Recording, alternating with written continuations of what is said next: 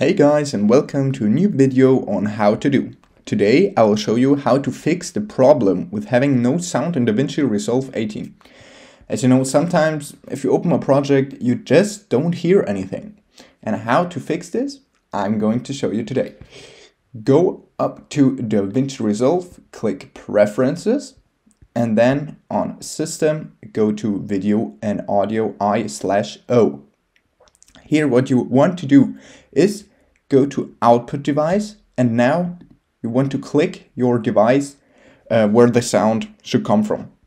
I'm clicking the MacBook Air, and that should be it. Then you just save it, and if it doesn't work after saving it, you disable this one here, Automatic Speaker Configuration.